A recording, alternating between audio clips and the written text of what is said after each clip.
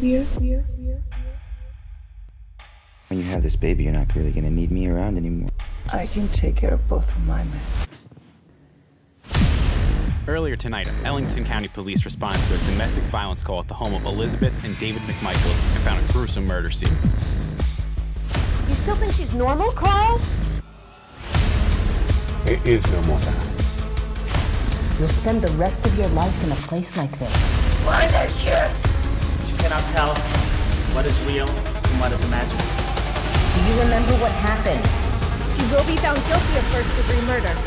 Some of us are off. I never attacked my husband. Elizabeth McMichaels is delusional. Why am I here?